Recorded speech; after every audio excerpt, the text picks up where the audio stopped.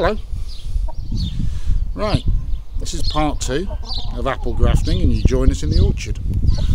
You excuse the background noise, the flukes are all around us and wanting a bit of attention. But we're in the middle of March, and we're going to take a little walk through the orchard, look at some of the trees.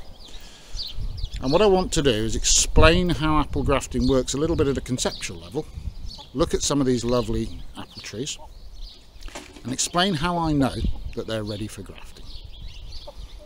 Let's go and have a look.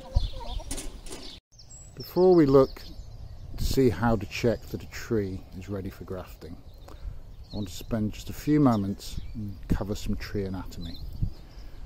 And I'd like to sort of use my knife here as a pointer. This is an area where a branch was removed in pruning. In the centre, where that black dot is and the surrounding wood, that's known as the heartwood. And the heartwood is the solid, almost dead part of a tree that acts as the skeleton. It's the support structure of a tree. And the outside, this darker brown layer, that of course is the bark. And I'd like you to think of that as the skin of the tree. Now, if we look very carefully, and I'm pointing here, can you see the sort of mid-brown thin circle that sits between the heartwood and the bark? That's the cambium layer.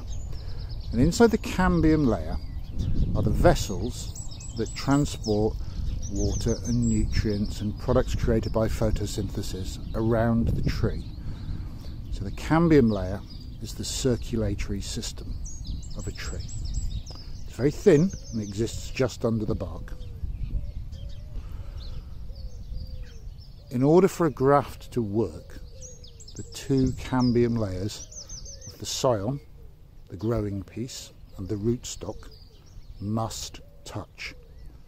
They have to fuse together to form a single circulatory system, or water and nutrients cannot move around the tree. So that's going to become very important when I show you the actual grafting technique. But while I'm here, it's useful to understand those three parts of a tree. Right, let's go and look at how to tell that a tree is ready for grafting. Right, there are two types of apple tree, and they bear the fruit in different places. There are those called spur bearers, and they grow their apples, their fruit, on these little side spurs that stick out. There is another variety called tip bearers that grow their fruit at the end of the branches, and we'll look at those in a moment. But this is a spur bearer. This is the sunset apple tree. And I'd like you to notice that that bud is just beginning to open. And that's a good sign that in a very literal sense the sap is flowing in this tree. Apple trees and other fruit trees in winter enter almost a sort of hibernation dormant state, and at that point it's quite difficult for a graft to take, because if things aren't moving around in the tree, it's extremely difficult. Almost imagine that if you were trying to get a cut to clot, well, you need your blood to be flowing, don't you? And that's what we're almost talking about here. So when you want to do the particular types of graft we're talking about, check that your tree is entering its vigorous movement time. And obviously in spring, when it has to build new leaves and begin to blossom and begin to produce fruit, it's at its most vigorous. Everything's moving around in the tree and it's sucking up nutrients and moisture, etc. And that's the ideal time to create a graft. So that's how to tell on a spur bearer that it's ready for grafting. Let's go and have a quick look at a tip bearer. So we're now looking at a tip bearing tree. I won't dwell on this too long because the principles are the same, but as you can see, the buds here are on the tips of the branches, but in a similar state. They are just starting to open. The tree is waking up and entering its most vigorous time, and that is a great time for grafting.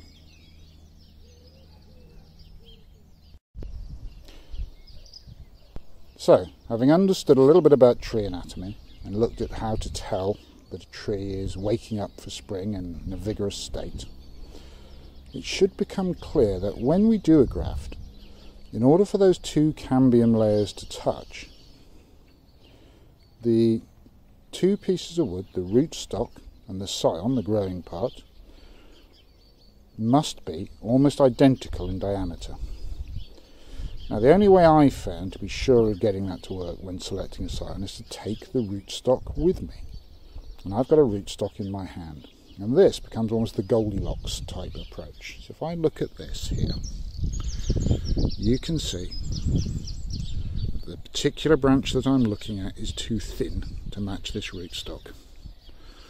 And if I look at this one, the branch is too thick. But here, that's just right. So we'll take a piece of that branch and that will become the scion that we will graft to this particular rootstock. There's probably people who can do this by eye, but for me, as a relative amateur, I find take the rootstock with you, choose your scion based upon the correct diameter and a nice healthy straight looking branch. So that more or less concludes part 2 of the video. In part 1 we looked at why we graft. In part 2 hopefully we've covered when to graft, how you can tell that a tree is ready for grafting, the basic anatomy, so where the cambium layer is between the heartwood and the bark, and why it's important that the relative diameters of your scion and your rootstock when doing this type of graft really matter, so select an appropriate scion. There are other types of graft that's less important, in fact not important at all. And if there's interest in this topic, I can cover those other types of graft later. All the rest of it, the why do we do it, etc. stays the same. There are different techniques to graft uneven sized pieces of wood. And we can cover those at another time. But for now, doing this basic, simple graft, hopefully we've understood what we need to know, and in the next session we'll cover the actual technique of joining those two pieces of wood. It's a beautiful day out here today, the sun is finally out and the wind has dropped mostly. I apologise for a little bit of wind noise. You have a wonderful day and we'll talk soon.